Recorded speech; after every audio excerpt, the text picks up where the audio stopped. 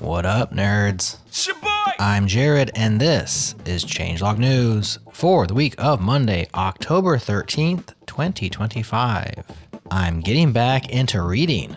Not Audible, not e-ink. I'm talking physical books held in my physical hands, scanned by my physical eyeballs. Cue Olivia Newton-John in her iconic white headband. I need your recommends. Please comment with the best book you've read in the last 10 years. Fiction, nonfiction, whatever. Okay, let's get into this week's news. The Great Software Quality Collapse.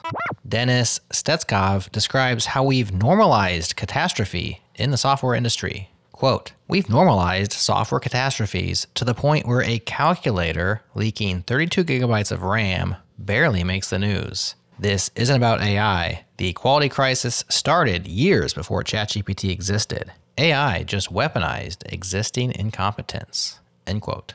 Denis has been tracking software quality metrics for 3 years. In this post, he cites 9+ examples from across the industry where memory consumption has lost all meaning and system-level failures have become routine. What exactly is to blame? Not one single factor, but Denis says the abstraction tax compounds exponentially. Like this, quote, "Modern software is built on towers of abstractions, each one making development easier while adding overhead. Today's chain is React to Electron to Chromium to Docker to Kubernetes to VM to Managed DB to API gateways, and each layer adds only 20 to 30%, but compound a handful and you're at 2 to 6x overhead for the same behavior. That's how a calculator ends up leaking 32 gigabytes, not because someone wanted it to, but because nobody noticed the cumulative cost until users started complaining." End quote. Denis says we need to ask ourselves some hard questions. When did we accept that a calculator leaking 32 gigabytes is normal? How many abstraction layers are actually necessary? And what happens when we can't buy our way out anymore? Click through for his proposed path forward and the bottom line. It can't be all bad, can it? The new home for React and React Native. Meta is officially handing React and React Native, as well as supporting projects like JSX, over to a foundation. Quote, "The React Foundation's mission is to help the React community and its members. The React Foundation will maintain React's infrastructure, organize React Conf, and create initiatives to support the React ecosystem. The React Foundation will be part of the Linux Foundation, which has long fostered a vendor-neutral environment for open source projects." End quote. Meta isn't abandoning the projects, at least not yet. They've committed to a 5-year partnership with the newly formed foundation, including $3+ million in funding and dedicated engineering support. GitHub prioritizes Azure migration over features.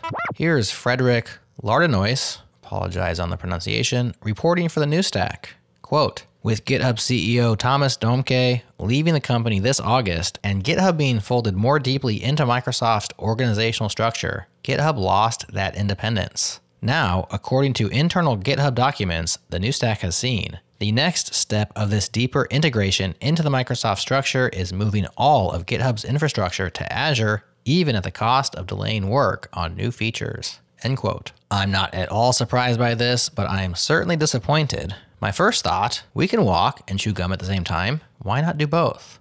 Quote, "While GitHub had previously started work on migrating parts of its service to Azure, our understanding is that these migrations have been halting and sometimes failed." End quote. Yikes, this is terrible optics for Azure. Even a Microsoft-owned entity struggles to migrate to it and has to pull people off other features to make the transition even happen. I've said it a few times this year, I'll say it again, GitHub is primed for disruption. Where will that disruption come from? I'm not sure, but we'll know it when we see it. It's now time for sponsored news. Claude Sonnet 4.5 versus Opus 4.1. CodeRabbit just ran a head-to-head between Claude Sonnet 4.5 and Opus 4.1, and the results are fascinating. Sonnet 4.5 isn't just faster, it's cheaper, and in many real-world dev tasks, smarter. But here's the paradox. Even with stronger reasoning and better latency, most teams still default to bigger, slower models out of habit. The hidden gem? CodeRabbit's data shows Sonnet 4.5 matches Opus level performance on code reviews, debugging, and refactors at a fraction of the cost. It's a reminder that more tokens don't always mean more value. This opens the door for teams to run cheaper, faster, better AI-assisted reviews, and maybe rethink what top tier really means. Get all the details at CodeRabbit.ai and read the full blog post by following the link in this week's companion newsletter, and you can find that at changelog.news/165. Python 3.14 is here. How fast is it? Python 3.14, with the free threaded now officially supported, was released on October 8th, 2025, so Miguel Grinberg put it through its paces. But first, a warning, quote, "Running these benchmarks is fun, and that's why I do it, but it is really impossible to build an accurate performance profile of something as complex as the Python interpreter just from running a couple of silly little scripts. Have a look at my benchmark, but consider it just one data point and not the last word on Python performance," end quote. Okay, with that out of the way, what did Miguel find? Click through for the individual benchmarks, but his conclusions were: 1. CPython 3.14 appears to be the fastest of all the CPythons. 2. Its JIT interpreter doesn't appear to provide any significant speed gains. 3. Its free threading interpreter is faster for CPU-heavy, multi-threaded apps. And 4. PyPy is insanely fast. That last bullet point was the main thing I noticed when scrolling through the results. While 3.14 beats previous versions, PyPy blows all CPythons out of the water while competing with Node and Rust alternatives. Let's talk about AI art. The Oatmeal's Matthew Inman published a take on AI art that's making the rounds. Maybe you haven't seen it yet? Quote, "When I consume art, it evokes a feeling. Good, bad, neutral, whatever. When I consume AI art, it also evokes a feeling. Good, bad, neutral, whatever. Until I find out that it's AI art. Then I feel deflated, grossed out, and maybe a little bit bored," end quote. I'm not so sure about grossed out, but deflated and bored both track with how I've felt when realizing a piece of art is actually AI art. But on the other hand, I've also seen some pretty imaginative stuff and had a lot of fun bringing my own imaginations to life too. I've hemmed and I've hawed about AI art, but I'm starting to think the right approach is to adapt my stance on other AI tools, which is use AI to help you think, not to think for you.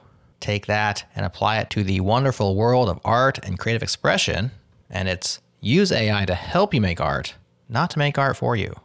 That's the news for now, but go and subscribe to the Changelog newsletter for the full scoop of links worth clicking on, such as notes on switching to Helix from Vim, a memory upgrade for your coding agent, and a Rust-based CLI utility toolbox. Get in on that newsletter at changelog.news. Last week on the pod, Evan Yu joined me to discuss Vite's past and future, and Jose Valim told us all about Tidewave, his new direction for AI developer tooling. Find those in your feed and stay tuned this week when Deepak Singh from AWS's Kiro team joins us on Wednesday. And on Friday, Changelog and Friends with Justin Searles and Mike McQuaid. Have a great week. Like, subscribe, and 5-star review us if you dig the show. And I'll talk to you again real soon.